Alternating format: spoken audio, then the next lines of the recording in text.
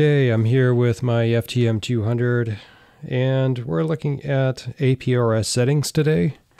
And there's a few settings on here that are really key to making sure the radio is doing what you expect it to. Lots of settings that we could go over, but I'm just going to go over a few that will help you get up and operating and troubleshoot. So the first thing we're going to talk about is what you should do before you turn the modem on. And then number two, the importance of enabling dual receive. And then number three, once you've turned your modem on, there's some icons on screen that will tell you if the radio is set correctly, and it'll save you some time running around in the menu. Okay, the manual offers this diagram and the APRS PDF available on Yaesu's product page for the FTM-200. You'll want to go to the Files tab and look for it. They offer in several languages, so you're going to have to go down the list a little ways, but it's definitely there. The basic manual that comes in a printed form has just the basics, so you're going to want to go and grab the extra manual to help you navigate your way through the settings on this.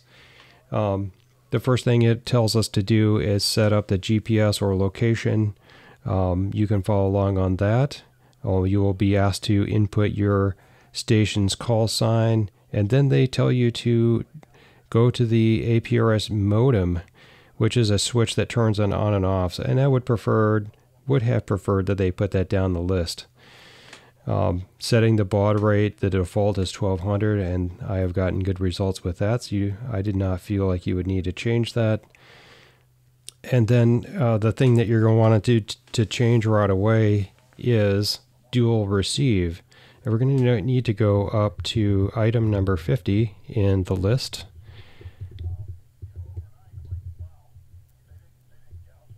And the default is off, as you can see here in the video.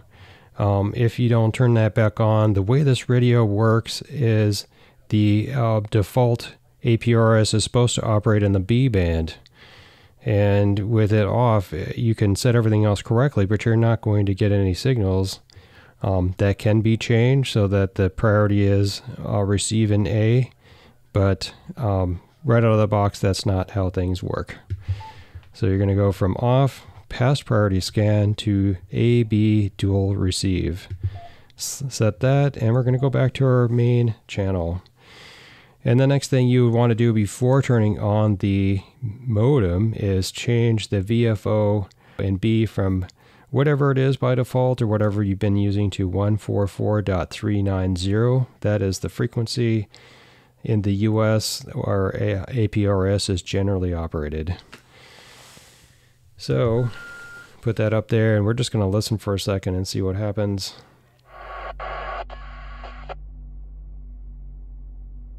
And you'll notice a little bit of a challenge there. The noise that comes through, it sounds like the old modems of the early internet days. It's just computer noise, so you'll want to turn that off. You'll want to go to item number 74 on the list and mute that sound. I think I already have that by default here, but let's just look real quick. APRS mute is on. So when you have this item turned to on and it's set with modem on, we will not hear all that racket going on in the background. So let's go ahead and turn this back down there. And then we are going to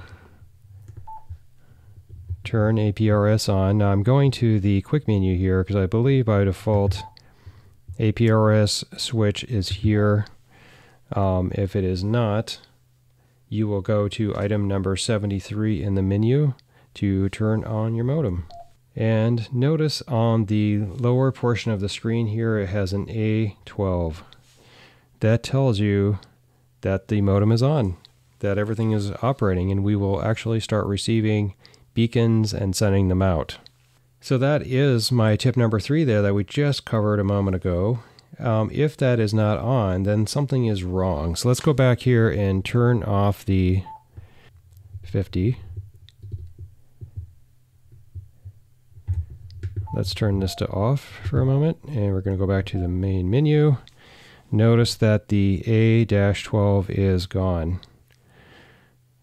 See, it's very critical that that setting, which is mentioned several times in the manual, it just isn't emphasized in a way that I would have preferred. You have to have dual receive on, or you just won't get anything going on your APRS in the bead side. So I hope that this content has helped you on your APS journey, and if it's been valuable, leave me a like. Leave me a comment if you have some other information for folks that are joining this particular mode of communication. And I hope you'll come back for a future video. Talk to you later.